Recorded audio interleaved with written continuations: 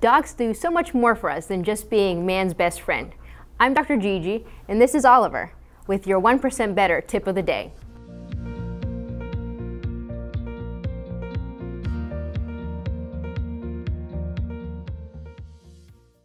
So dog owners know that happy feeling of coming back home from a long day and being greeted by that cute furry face, right? But what's going on inside our bodies?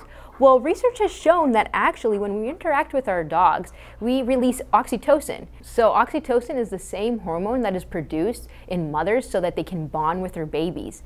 So that's pretty cool. And not only that, oxytocin also talks to other molecules in our body, such as serotonin and adrenaline, dopamine, and the opioid system. Yes, we do have natural curing opioids inside our body. And all those work all together and they create this perfect physical and mental calmness. So that's why dogs are used as therapy dogs for post-traumatic stress, depression, anxiety. Even in autism, they seem to help kids become more social. So not only does it help with our mental state, but also physically.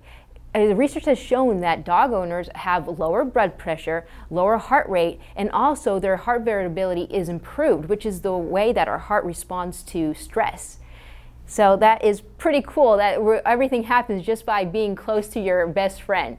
Not only that, we all know that being with a dog, you're more active because you're going to be walking more, you're going to be, even running or exercising more than a non-pet owner. And last, research has shown that children that grow up in a household with pets are less likely to get eczema, allergies, and asthma. So there you go, all those benefits by just being close to your furry friend.